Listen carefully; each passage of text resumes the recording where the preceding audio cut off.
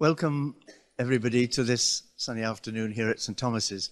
Before we start, just two words of thanks. Firstly, to Kate and to Lynn for their hard work in setting this up, and for all your volunteers. Many, many thanks for doing this. Secondly, we've got a little questionnaire. I hope you'll help us, because it's just to see how many have family histories suggestive of the Hughes syndrome. And I'd like, if anyone who can fill it in, if there's some questions you don't know about, leave them out. And that's not just patients, but your accompanying persons who happen to be the controls then, if you see what I mean. So I'd be very grateful if you can. The bottom word is POTS. You may not know what that is, but you will hear a little bit more about it later on. I apologize. So my first slide is here. In October, it was the 30th anniversary of discovering the syndrome. And every 2 years now, there's a world conference on this. And in October, it was held in South America, in Rio. I don't recommend Rio to anyone. It rains, and I was there for a day, and it's not nice. But the meeting was fantastic, with 650 doctors from all over the world interested in this topic. And I had to give the opening lecture. And what I'm going to do in the next 10, 15 minutes is give you a summary of what I talked about there. The title they gave me was What's Happened in 30 Years? What have we learned in 30 years? And the way I thought I'd do it at that meeting, I'm going to do here, based on just 5 GPs' letters. And that's what we deal with all the time, GPs, ourselves, and patients. Just a quick background, it was 30 years ago in October that we published our observations on this syndrome in British journals, in the Lancet and in the British Medical Journal. And for us, as you can imagine, it was a very exciting time because we knew this was going to be important. A number of publications came in the next 2 years. This thing isn't working. Not working. Okay, this was one of the papers in the British Medical Journal. We called it Thrombosis, Abortion, Cerebral Disease, and the Lupus Anticoagulant, which, as you know, is a very silly name for it. These were the young team that we had in Hammersmith in those days, and a number of them visiting fellows from overseas. In the top right-hand corner, as you look at it, Charles Mackworth Young, who was my registrar, who's now at Westminster, and at the back, the African gentleman with the big hair is now the Dean of the University of the West Indies, so he's gone on to far bigger and better things, but a fantastic team. We then held the first World Symposium. It was a grand title because it was at Hammersmith and we invited people from all over the world, and I got my secretary to do 4 desks with A to D, E to G, and so on, and 34 people came. So that was the first international meeting. We moved to St. Thomas's here in 1985, and so we carried on the tradition, and we had the second World Conference here, and since then it's not looked back. Medically, there have been these every 2 years World Conferences. These are some of the world leaders in this field, and it is very international. Top left, Nigel Harris. Centre, Munther Kamashta, who I think no introduction needed. He'll be speaking next. On the top right, sadly, who died recently from cancer, Silvia Pierangeli, a great worker. At the bottom, 2 from Italy, and then John Charles Piet, a good friend from Paris, who did a lot of sterling work. He's given up hospital medicine and is now the medical doctor to Formula One racing cars. So very quickly, as a clinician, what is Hughes syndrome? And I'm going to just briefly do 5 quick diagnostic letters from doctors. The diagnosis, the family, pregnancy, the heart sync patient, and treatment hurdles. So doctor's letter number 1 concerns diagnosis.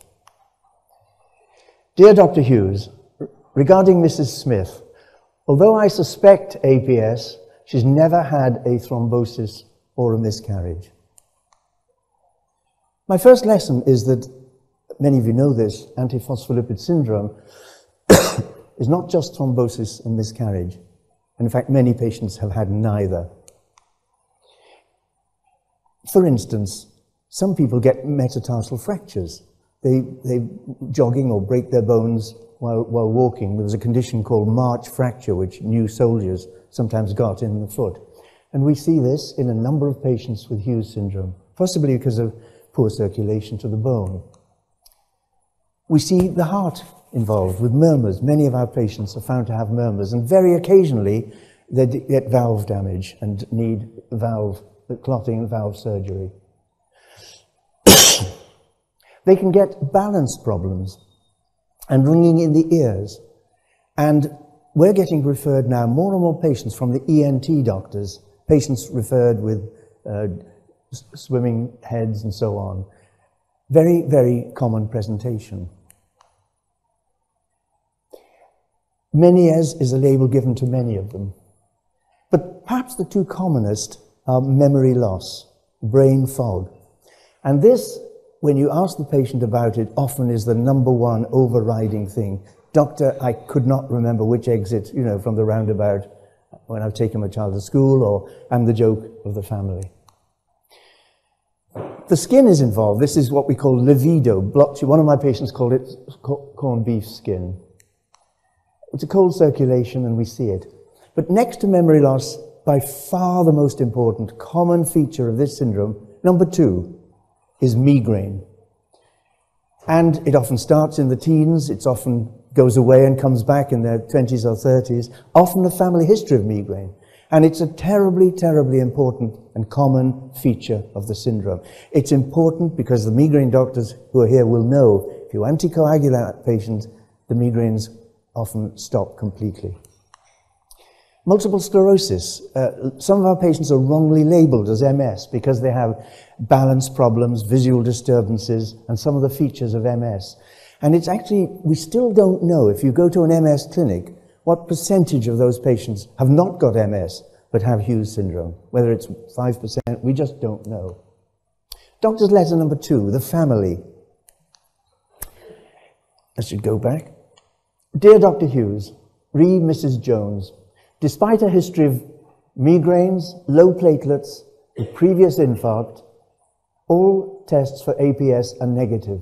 Her sister, who has APS, has responded to anticoagulation. Should we follow suit? Yes, yes, yes. This lady, Mrs. Jones, was treated with first aspirin, then heparin, then warfarin. Headache's gone, and she's probably in the audience and doing very well.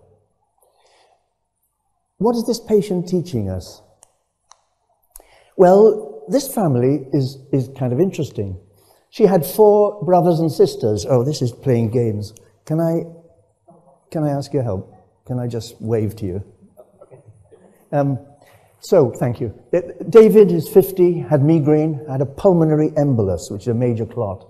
But his test for sticky blood negative. And migraine, pulmonary embolus, multiple sclerosis. Can you imagine that label? She didn't have MS, but she was positive.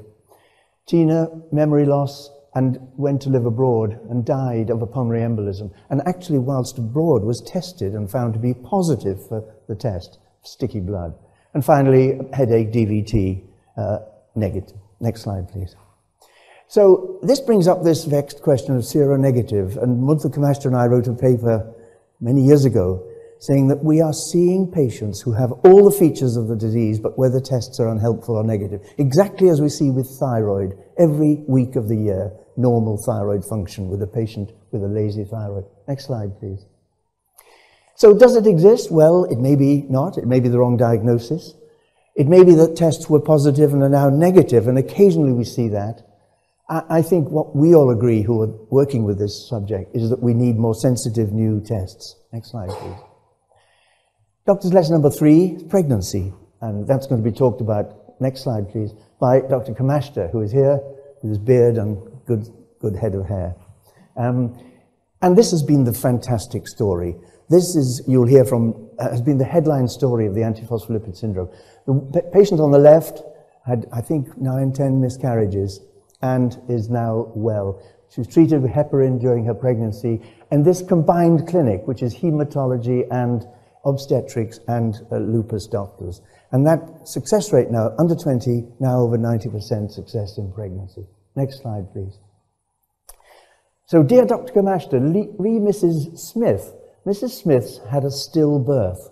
Could APS be a risk factor? Stillbirth, late pregnancy loss. Next slide, please. About 6 months ago, the Times did a thundering column on the stillbirth scandal. Every day, as many as 3 babies are stillborn. Next slide, please. We now know that stillbirth is associated with antiphospholipid syndrome. And this paper by Ware Branch, who's a friend and colleague, and Rob Silver in Utah in the United States, showed a 3- to 5-fold increase odds of stillbirth if you are sticky blood. Next slide, please. Now, the bad news, and this comes from work by many of you in the audience working with the charity, is that pregnancy testing in the UK is still rather primitive. We looked at, or they looked at 11 UK trusts. 5 didn't include anticardiolipin assays. And even in this hospital, which is the center of the world of APS, if you like, does not include ACL in standard screening. But it does include syphilis, for goodness sake, £16. Next slide, please. So I've hit on the idea, maybe obstetric doctors should be taught to look for at-risk patients, because they do not test patients until there are 3 miscarriages, and that will lead on to a very stormy issue here. Why wait that long? Next slide, please. And the 3 simple questions are, have you had a thrombosis? Are you a migraine sufferer? And do you have a family history of autoimmune disease like lupus, rheumatoid, MS, or thyroid disease? And I'm sure that would pick out those in whom you could spend a tenner testing. Next slide, please. Doctor's letter number 4, the heart sink patient. And every profession has a heart sink patient or a client. And the next slide, please, is a terribly politically incorrect letter I received many years ago. Dear Dr. Hughes, I'm delighted to tell you you've won Mrs. Shuttleworth in our hospital draw. Next slide, please. This is Mrs. Shuttleworth. And this is what she sent me. These are her symptoms: fatigue, headaches, blurred vision, short of breath, tummy pains, knee pain, cold feet, fainting attacks in school, poor memory, dry mouth, palpitations, hip pain. And you know as well as I do, these are all very real. This patient was not just malingering. Next slide, please. This patient, next slide, had Hughes syndrome and POTS. And I did not know what POTS was, but it's postural tachycardia. In other words, when you stand up, the heart goes the wrong way, it gets faster, and you lose your blood pressure and you faint. And my colleague who's in the audience, Jill, I don't know if you want to talk about this later, but has collected a dozen or so patients. Next slide, please. With the combination, fainting, fatigue, migraines, aches and pains. Next slide, please. Jill Schofield, I think it's out, you said. I haven't seen it yet, but it's 14 cases of POTS. Is this of any significance to us in the Hughes syndrome? Next slide, please. Well, we think it does have therapeutic implications. Next slide. This is an email I received from a patient of mine, and we started her on anticoagulant for the Hughes syndrome. It's very interesting. Within 48 hours of starting heparin, headaches gone, tinnitus gone, stomach pains gone, that's gastric ischemia, numbness in the hands gone, and so on. Visual disturbance better, brain fog improving. Next slide, please. And what's very interesting is that these had not responded to conventional POTS treatment. So I think the ripples for the clinician keep on widening. Next slide, please. Next slide, please. Last doctor's letter, treatment problems. I'm not going to go into detail because many are covering this today. But the last doctor's letter, next slide please, says, Dear Mrs. Jones, despite being on warfarin, her memory loss, headaches, and balance problems have not improved. Next slide please. So what's this patient teaching us? Well, first of all, that failure is part of medicine. Next slide. And we see this all the time. And I've shown this before, but this cartoon drawing shows what we see with many patients with the Hughes syndrome on warfarin. That they're okay when the INR is high. In other words, the blood flow is good and quick and thin. But when INR falls, for example, in this lady below 3, the headaches, the dysarthria, the brain fog comes down. And that's one of the reasons we're having a talk today on self-testing, which to me is terribly important. Next slide, please. and the next one. So I want to end with predictions.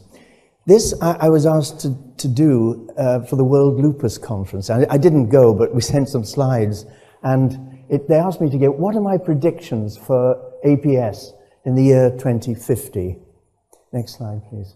Well, the first one is the next conference won't be in Rio or London. It'll be on the moon at the Disney Conference Center, and you'll get there by rocket. Next slide, please. And these are my predictions. APL testing will now be worldwide. Next slide, please.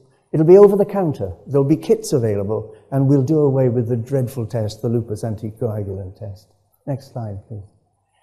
There will be new hope for migraine sufferers. And I know there are migraine doctors in the audience, but for me, this is crying out to be studied in a very big way. And there's no very good study as yet. Next slide, please. I believe that migraine is possibly linked with stroke through sticky blood. A very big paper, January, from America, showing some patients with certain type of migraine had a higher risk of stroke. But unfortunately, they didn't test for the antibodies. Next slide, please. I believe that the stillbirth scandal, next slide, please, which is regarded by some people as the worst tragedy that can happen to mankind, will be alleviated. If we could test those patients with recurrent miscarriages earlier, or patients at risk, we could put it off. Next slide, please. And maybe, I predict, cut the frequency of this tragedy. Next slide, please. Chest pain I'm not talking about, but many of our patients do get chest pains, and it's just the heart not being happy with low oxygen, just as the brain isn't. And I think we now are beginning to hear from the cardiologists about angina, especially in younger women, being associated with Hughes syndrome. Next slide, please. And finally, the brain fog. That, of course, is the biggest study, and it requires really careful study, collaborating with psychologists, psychiatrists, and so on. Next slide, please. But I think that some cases of memory loss, as you know in this audience, are very, very treatable. Next slide, please. So in summary, we've talked about psychiatry. It's touching on obstetrics for sure. I think this is a neurological disease more than any other. And I think in future talks we'll have neurologists here, not just rheumatologists and hematologists. Gastroenterologists are becoming involved. Orthopedics, I mentioned fractures. I think Dr. Kamashta has a lady with 52 fractures. And cardiology. Next slide, please. So I wanted to end by saying 30 years on, the syndrome gets wider. We think there's a better understanding, although not fully understood, of the mechanisms. And I think that the concept of seronegative antiphospholipid is arguably the most important single aspect of this whole syndrome right now. And that's one of the reasons I want you in the audience to perhaps fill this in, because many of my seronegative patients have come for one reason, that their sister, their mother, their aunt has got the syndrome, and they've looked it up on the internet. And genetic studies will be useless until they recognize all these wider features of the syndrome. Next slide, please. Back in 1983 in the BMJ, I picked up this rather breathless quote, actually, but it was, for those of us hardened into nihilism by years of study of various autoantibodies in lupus, there's a rare sense of excitement at the implications of the associations now being reported. And I think 30 years on, that excitement for us anyway is still continuing. Thank you very much. Next slide.